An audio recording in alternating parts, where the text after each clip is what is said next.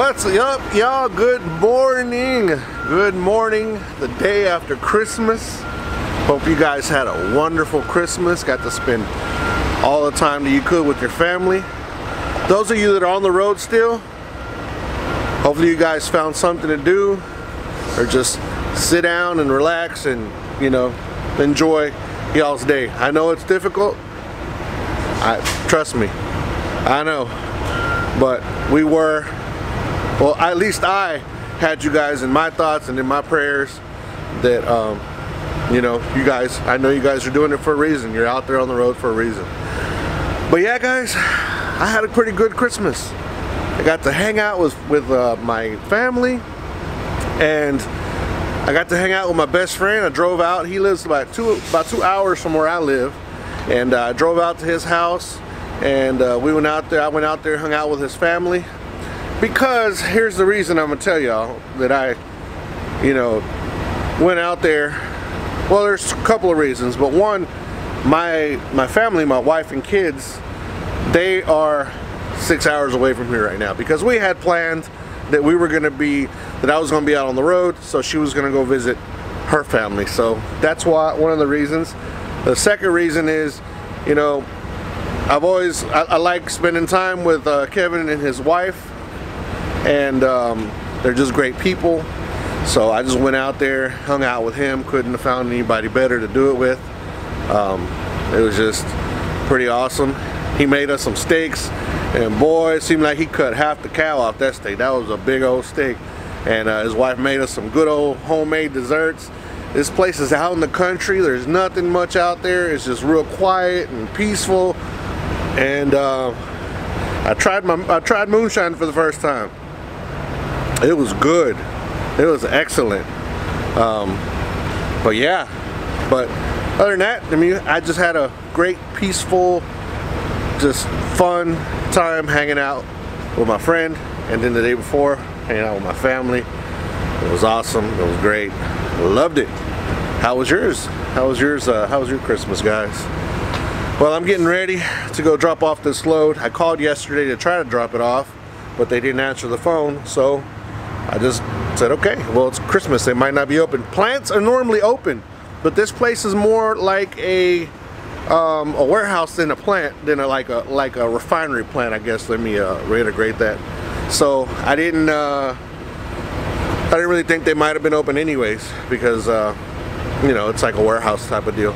So we're gonna go today, the 26th, and go over there, go drop it off, and go drop this trailer off, and see what happens next. Hopefully, well, it's whatever, really. I was gonna say hopefully, you know, they'll let me come home, but no. It's all about money. It's all about, well, you know, making money to support the family. So if they got loads to go out to go do something else, hey, gotta do, right? But with that being said, if there's not anything, it'd be cool to come home and hang out with more family, because I have family that are down from California and some that are up from South Texas. So I want to hang out with them, of course, but duty calls, gotta work. That's what it is. So yep, let's get on the road. Let's go drop off this trailer. Let's get our day started.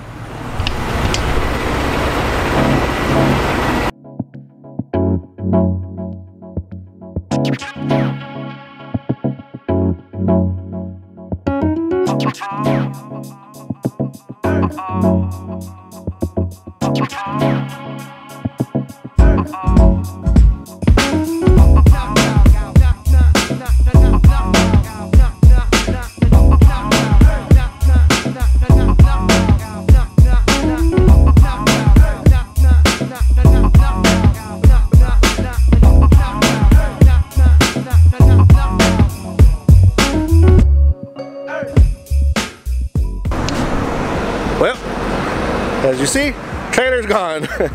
Yeah, it was just a drop and hook situation, so I just dropped the trailer. They signed my paperwork. They didn't have it empty to take back to the yard, so I just went ahead and came back to the house. So here I am, here in Willis. So I'm about to meet up with a friend of mine, which has a YouTube channel also, and I'll let him plug his channel here in a little bit. But he's on his way to Dallas from Galveston, Texas. He's doing produce. He hauls a reefer unit. So we're gonna stop here in a little bit and talk to him. So Let's see if we can catch up with him.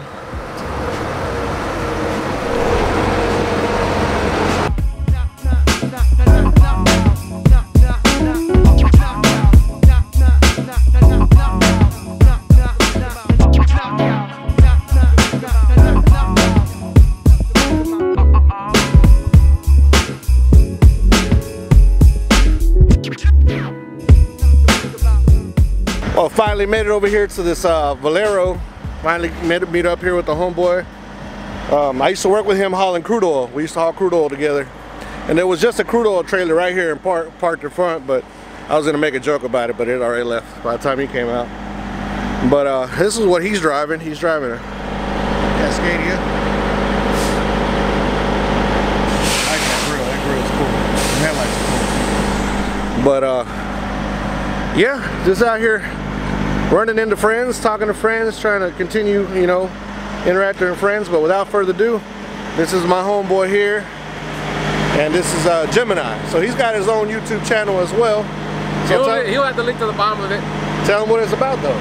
Huh? Tell him what it's about. Pretty much vlogs, pro reviews, anything new or out of ordinary. I try to catch them on the drone. Try to do videos of those. Okay. Pretty simple. Things like that. So right now you're headed where? Dallas. Dallas. So he's got Farmers Branch, Texas. Okay. Dropped that up at 5 in the morning, pick it up low, come back. I got to pick it up at 2:30.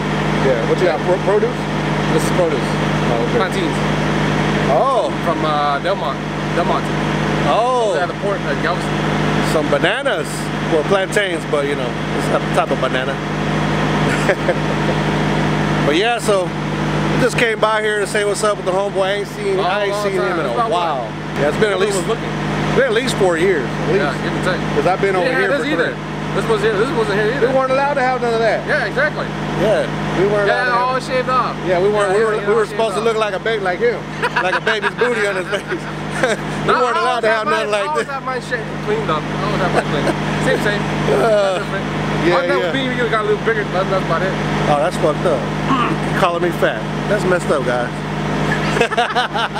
Hey, and he's the one stopped here to get fried food, and I'm the fat one, right?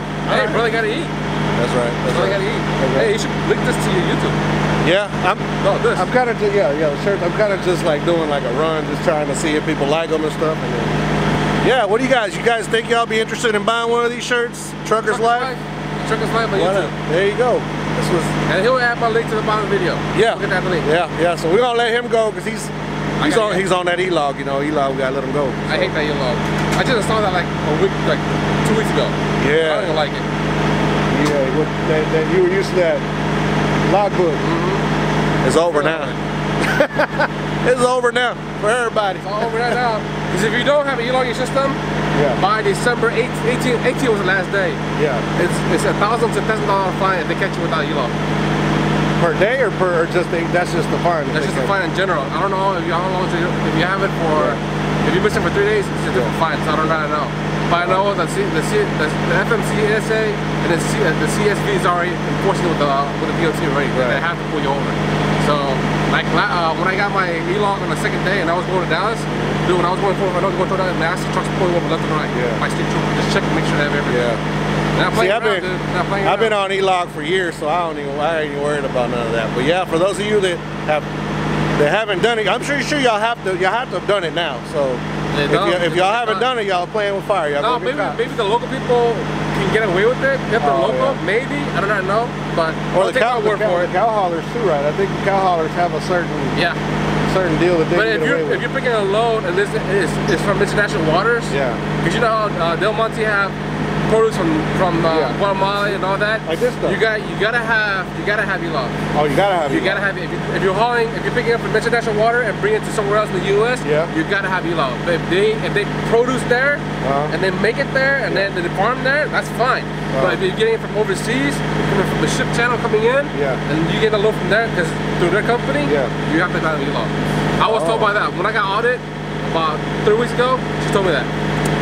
Oh, okay, that's interesting. Something I didn't know about. So, if you get caught with that, if you know you have international water product that you got to load, and you don't have E-log, you're screwed. Double time. There you go. I'm learning something too. So yeah. keep that in mind. All right, the funny thing is, I'm running my full authority, right? Yeah. So I'm on trailer, right? Yeah. The lady, they ordered me, you have to have your own application to do your application for your company. I told you. Man, that doesn't make any sense. It don't make no sense. You own the company, but you have to have an application. If you're an owner-operator, or you're thinking about becoming an owner-operator with your own authority, you have to have yourself as an employee of your own company, and you have to have an application on the file. The most 3 reasons application, and then you gotta call the company that you work for and call about. So you have to have 10 years. That's 10 years, right? 10-year history, but 3-year recent. So for the first 3, the most recent, you have to call your own company. Okay, like I used to work for Gemini, right? So I call Gemini, hey, that etc. I work for you. How did it work and all that? Either they send you a form and how well is his work ethics, or he just tell you all over the word of mouth. If you tell you the word, you gotta write it down. So when you audit, they gotta show proof of that as well, which is kind of stupid. So what is it that, I mean, so what is it to say that you didn't just write the stuff in there, you didn't call nobody?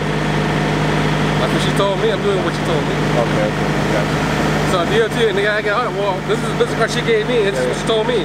They didn't send me anything, they give me word of mouth. I had to write all that stuff down, so. And then the time and the date that I called. That's it. Interesting. So for those of you that want to have your own authority, make sure you look all this stuff up, because DOT will give you a call. They gave you a call, right? They said, we're going to meet you. I'm not even 6 months in yet. And I got a call and I already got audited already. I only had less than a year. You see? Quick. But if you're an owner operator leasing to a company, you got nothing to worry about. You don't have to worry about it. So I ain't got nothing to worry about it, so I'm good. But my cousin as well, he got audited real quick too, and he's got his own trucks. As soon as he got his authority, a few months later, he got a phone call, hey, we need to talk to you, and we need all this information. So be prepared for that, guys. If you guys are planning on getting your own authority, be prepared for all this stuff. Have all your ducks in a row, because it's hard. DOT, this 2020 coming up, they're really enforcing it right now. All trucks. They're not playing around. They got caught. What was that? That truck over there. They just scraped the back on that engine. But all right, man. We're gonna let you go, man. We're gonna let you bounce. We're gonna let you hit the road. We'll catch up. Call you later. Okay. Later, guys. Peace. Don't forget to follow his channel. Gemini 7 G7. There you go. You'll have the links below. All right. So that was it. So that's some information I didn't know nothing about. ¿Cómo estamos? ¿Todo bien? ¿Todo bien? So, like I was saying, if you're becoming an owner, see, that's information that I didn't know nothing about, and I've been, he's my friend, we've been talking for a while, but it's just things that you have to think about. And if you're thinking about becoming an owner operator, is you got to get all your ducks in a row. You got to, especially if you're going to get your own authority. So so good information. See them go by.